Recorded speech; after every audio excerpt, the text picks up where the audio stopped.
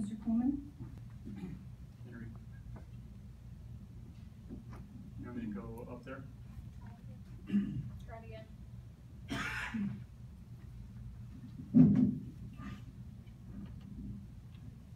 Has my time started? Yes. How long ago?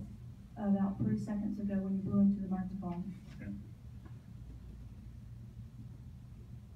I don't even know where to start on this. Just give them the money. You just spent an hour on this. He was approved $100,000. You gave $7 million to Mr. Bond without any questions at all, with no verification of anything. Nobody even asked the guy. You wouldn't even, he was here every month and no one even, you refused to even ask a single question. Why are you nickel diming this guy? Doesn't make any sense at all. You knew this project was going to fail 2 years ago. There's no question about whether this guy's going to be successful or not. He's not going to sell any boats. You put him in the incubator, and we know why you put him in there. You were supposed to hire an incubator manager to help him start his business, help him with his accounting, help him with marketing, with setting up a business model.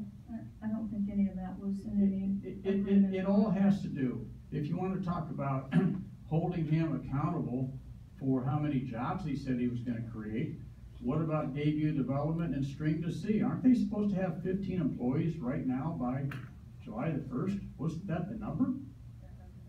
Is it 15, Sarah? No. Debut development? They're actually at 20. I'm not sure about where.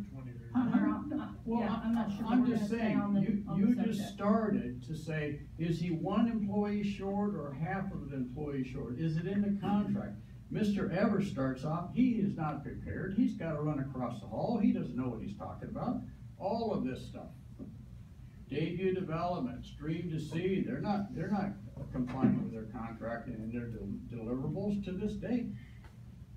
Trey never came in here and gave a quarterly report.